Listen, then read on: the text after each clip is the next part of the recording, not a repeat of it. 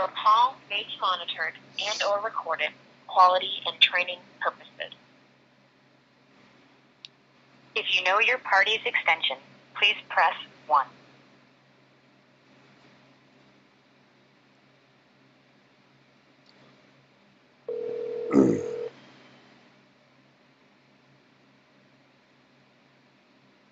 Damage Recovery Unit. My name is Chad. May I have our click up there? Well, I just had it, and then I clicked off it, apparently, so now I have to find it again, sorry. I can look it up with a good phone number for you. That's 727-339-8258.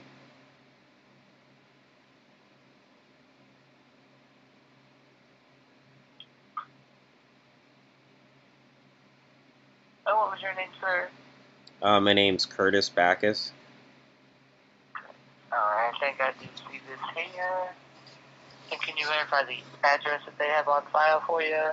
Yeah, that's 727-339-8258. The address for you. Oh, that's 1535 7th Avenue South, Sartell, Minnesota, apartment 311.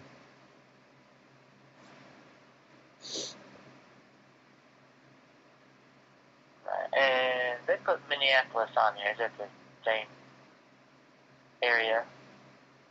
Yeah, it's 56377. I rented it in Minneapolis. Yes, that's correct. Okay.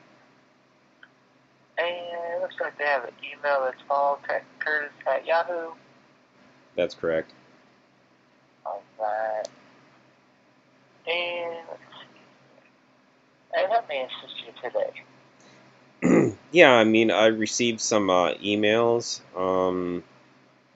and it says something about a damage waiver and a bill and stuff like that. So I guess I just need that explained to me, because according to the rep, he basically said that I didn't owe anything and it was no big deal, just had me sign a bunch of stuff, and so it's really confusing how the rep said that, and then I get a bunch of emails.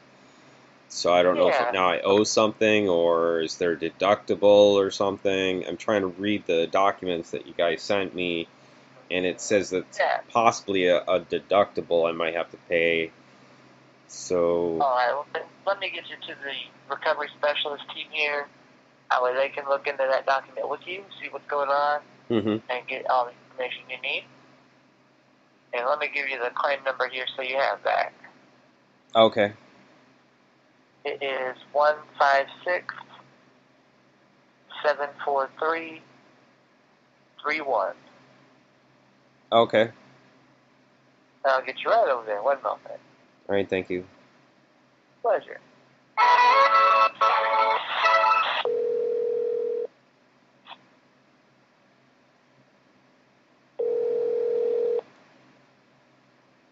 Morning, Damage Recovery Unit going.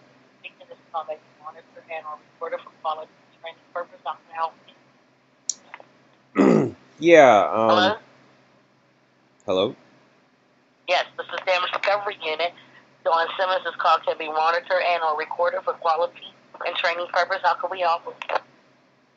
Oh, sound like there was two different people there. No? Sir, do you have a claim number for us to assist you with this morning? Can you just look it up? No, I think I don't even know who you are or anything, so I can't look up anything that I have to. What is your name? What is your claim number? Do you have a note from us, or why are you calling? Like, what's the purpose of the call? You don't have to be rude. The claim number, I'm trying to find out if you have a letter from us. I'm just going to tell you on the letter. It has a claim number on there for you. Well, I'm trying to find it. Just one moment. Okay, I do apologize. Sounds like okay, there's dual people on the line here. That's probably echoing. Yeah. I don't know. But go ahead and find your claim number. Let me know when you have it, and we can look up to see what you're calling for.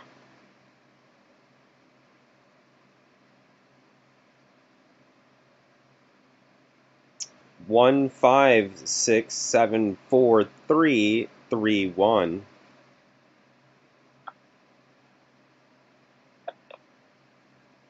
Yes, sir. You said 156743331. That's correct. And your name? Curtis Backus. Okay. What can I do for you today, Mr. Curtis?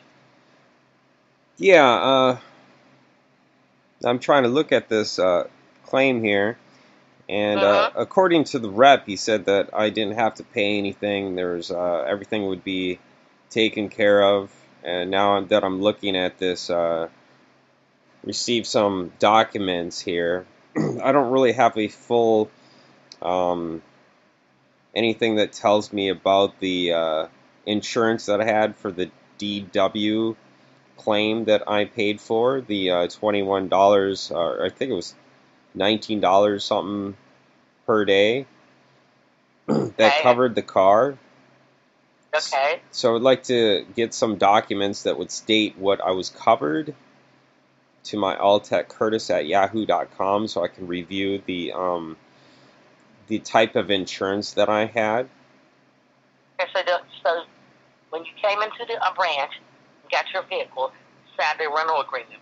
In that rental agreement, you should have everything that you paid for. That's correct, but they said it would be sent to my email, and I never received any damage waiver protection document that stated what type of insurance I had. Okay, so you didn't receive it the day you signed. It wasn't on your signed rental agreement when you signed the paper in the office to take the car. They gave you some paperwork. Should have been on there. I did not receive anything but a vague description of what DW was, as I see it in my email. A vague description of what DW is. Yes, I do have that signed document in my email, but it's a vague description of what DW is. I need a not vague description of what DW is so I can read the document. Right. And well, then I tell you, they didn't give you the document at the branch when you signed for the vehicle. The document you should have a piece of paper with everything written down on it. He sent it to my email, so I do have that, but it's a vague description of what DW is. Are you going to argue this? So what we're going to do is look over to everything. I'm going to send you a signed rental agreement so you can look it over and see whether you had the DW that date of the. Let me see. I'm going to place you on a brief hold. Check the damage vehicle. Passenger side mirror, seat patches, bottom frame, vent, little front. So you want to know about your damage waiver, how much it was for each day, correct? And what you paid for, or the date of loss. You want to make sure that you had paid $19 a day for the damage waiver, and you had to pay them to the date of loss, correct? I want to know if there's additional fees. Is there can't even think of what it's called. Well, I just forgot real quick here. What the hell's that called? $19 and what's the loss?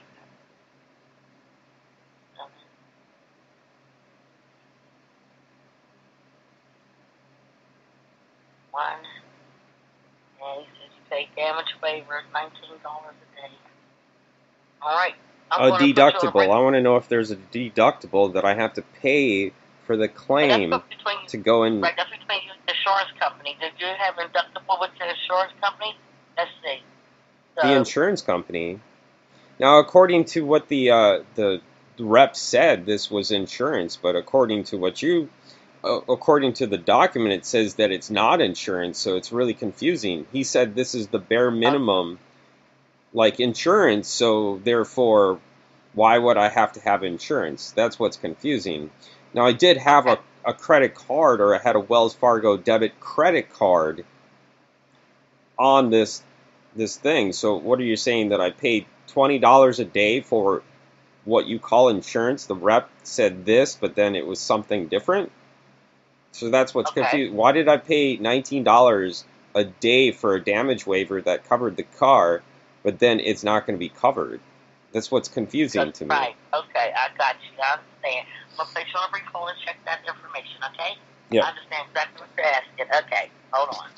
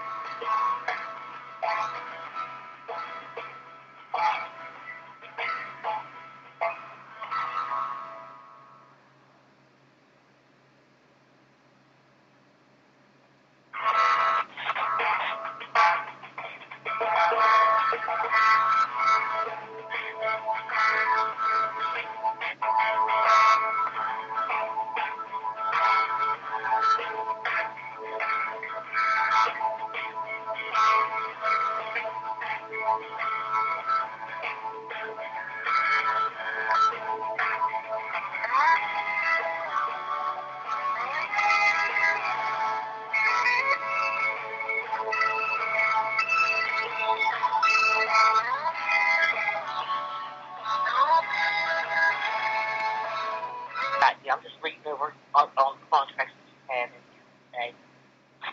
Okay. Yeah, I don't want that.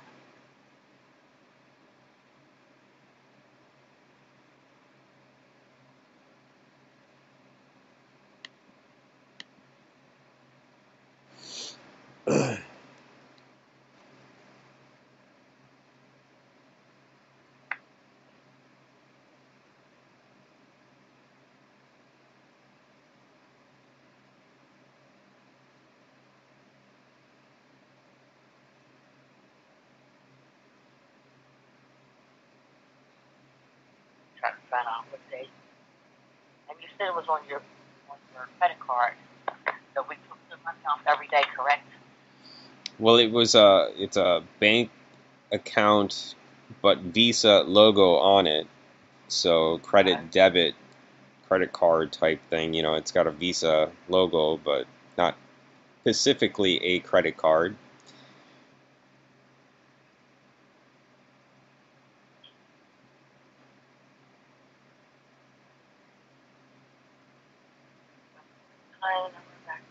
And it's Wells Fargo. Okay. I just want to know, I mean, I don't see any document that states what the deductible would be or anything like that. So I'm not seeing the complete damage waiver document that would explain everything that it covers. I mean, I didn't see that. I wasn't sent that. That's not my email. So you guys still possess that document, so I should be able to see that document.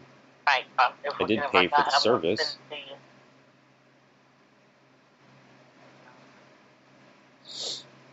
I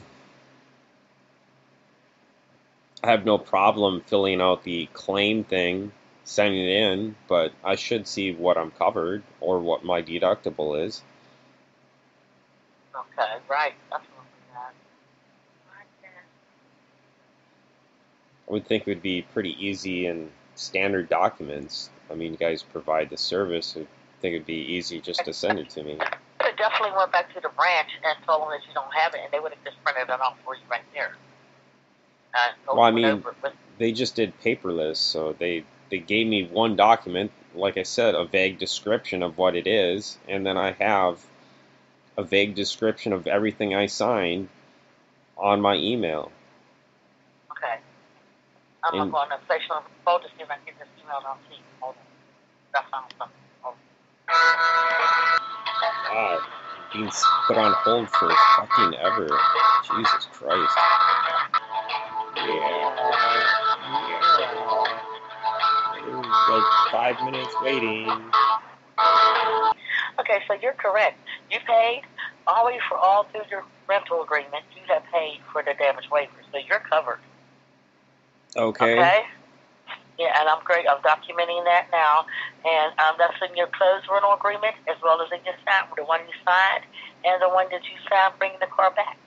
So what you just received is the first contact letter, just stating there was some damages to the vehicle, you know, and this is what they're looking at. This is what they're, but it's not stating that you'll be charged. Okay. So you didn't even receive a bill. No, I haven't received a bill, but I mean, you just received the first contact letter, and we're just letting you know the damages to the vehicle, but you purchased damage waiver, so that'll cover. Okay, and well, I'll just receive a email or a letter stating this. You'll receive another letter letting you know that the damages, either we're going to pursue you or not. If you don't receive nothing else, we're not pursuing you. So, just like I said, we probably won't be pursuing this anyway. So should I just go ahead with the damage waiver, the claim though, and fill out all the information just in case? I mean. Yes, I'll have some more information out to you one way or another in 2 weeks. Okay, well, I'll just go ahead. Don't even worry about anything. Okay. Just go ahead and enjoy your day. And we're taking care of everything on this end, okay? Okay, thank you. You're welcome. Thanks so much for calling and holding on the phone. You have a great day. Yeah, you too. Bye. Okay, bye-bye.